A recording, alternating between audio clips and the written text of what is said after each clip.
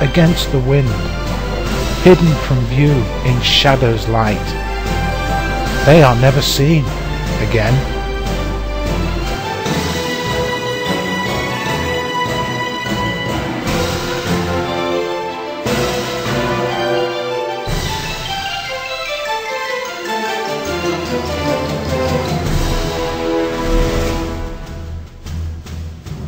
I stand in this place of charms, a mild spring wind brushes the branches, bark and woods surrender their rigidity as willow, birch and hazel rock to and fro.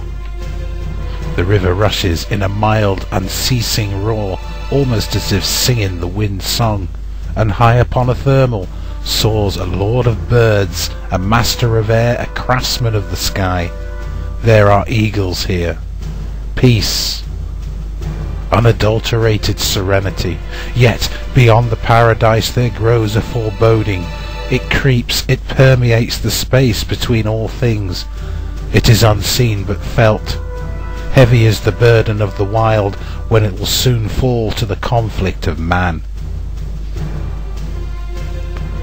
Encroaching this oasis of nature is a grey mist, becoming darker with every passing second.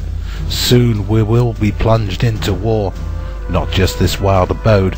No abode will remain unscathed. This is what I have seen. I am truly sorry. Search for and find your spiritual kin. Hold them to your heart. Show them the meaning of your true love. Tell them fear is the idiom of evil. Love and trust is the honour of friends. Soon love and hate will be all there is. What do you choose?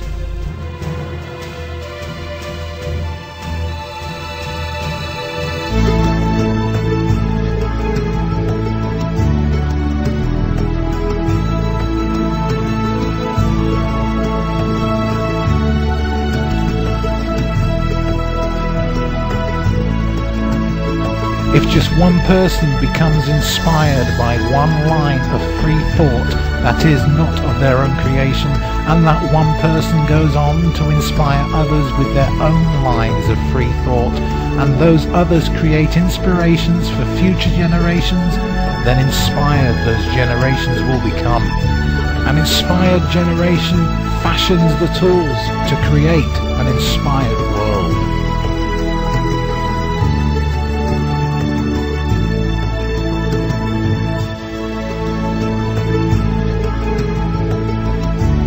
When you look upon the sadness in this world and despair at the enormity of what lies before, a hopelessness befalls you, a solution a closed door.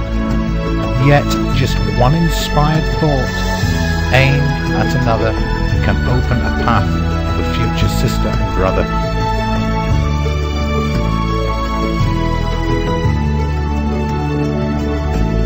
The spark of my mind was ignited by others who were fired up by the minds of those who came before them, an inspirational pyre that is as old as humanity, yet is as new as the most distant part of humanity's future.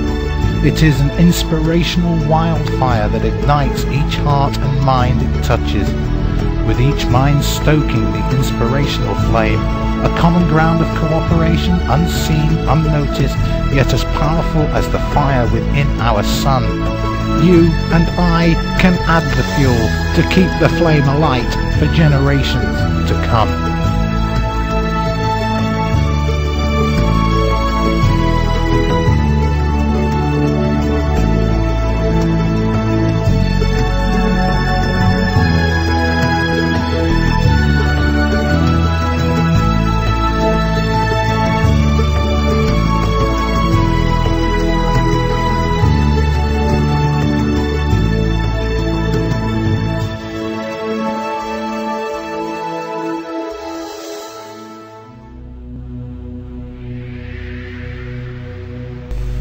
Welcome back, my name is Andy Radford and you're listening to and watching the Edge Thursday reports coming from the Edge's UK studio. That about wraps up the show for this week, and I would like to thank Edge correspondent Gina Romano and her guest Deborah Hunter-Pitts and all other people who have been involved with this show. Don't forget to tune in to Daniel Ott's live show this Saturday night at 8 PM Eastern Standard Time, August the 2nd, 2008, on the Edge's main channel. Daniel is speaking to William Kennedy about witchcraft and occultic crime.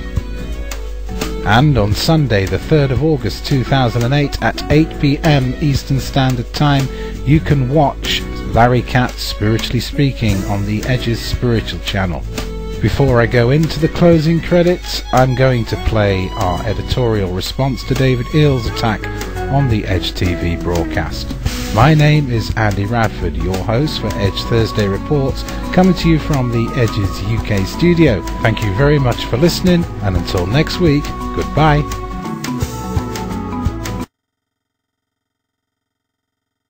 The Edge UK studio editorial in response to attacks on the Edge and some of its staff by David Eells. David Eells disagreed with the Edge's stance on the situation concerning Matthew Stephen to such an extent that inaccurate comment has been posted on Eells' website. With respect to emails sent to the core Edge staff from other parties seemingly not connected, it appears that an old boy network has now rallied round him. We now know inaccurate comment has been posted to Eells' website, and this must bring into question many of the comments voiced by David Eells on the Edge live show of July 19th, 2008. While we do not take sides in the feud between Eells and Stephen, the Edge UK studio takes a strong view toward any high-profile individual that sets out to harm our staff via vicious comment. This editorial does not concern itself with Matthew Stephen. He will stand or fall by his own actions. Eells, however, has now turned his rhetoric toward the Edge, because the Edge TV broadcast didn't act in the way he would have liked. When I was asked if David Eells would be appearing on the Thursday reports, I replied, no, as far as I'm concerned, Mr. Eells has already had his say on his own website. This small presentation is the UK studio editorial opinion on the issue. David Eells is welcome to reply via our forum, where his comments can be freely scrutinised by the Edge viewer and listener. The UK studio stance where Matthew Stephen and David Eells is concerned is one of absolute neutrality. This editorial only touches on the feud between these two parties. The UK studio is upholding that old bastion of civil liberty, innocent until proven guilty, and does not agree with the Lynch Mob and Spanish Inquisition mentality creeping onto our airways. Therefore the proper thing to do is remain neutral. There are recognised avenues of law for these purposes which are nothing whatsoever to do with the Edge. Due process of law, along with its protection of the individual's rights, is an essential safeguard against the Lynch Mob hoards, so I suggest that if Mr. Eells thinks there is a criminal grievance against Mr. Stephen, this due process is sought for the protection of all the rights of people involved. It is fair for the plaintiff and fair for the defendant. Coming back to the issues surrounding the attack on the Edge TV broadcast, I have come to know and respect the two Edge staff David Eells calls into question, and I know them as honest, decent and tolerant individuals who strive to do the correct thing at all times, and I am deeply honoured to call them friends. The UK studio respectfully asked David Eells to understand the Edge's position of neutrality and put a distance between the Edge TV broadcast and his conflict with Matthew Stephen. The UK studio also understands that it in no way has or desires to have editorial control over David Eells, therefore knows he is free not to act accordingly. Lastly, in the interests of cooperation, decency and fairness demanded of a neutral stance, the Edge TV broadcast is willing to keep an open door of unconditional friendship and cooperation with all parties involved.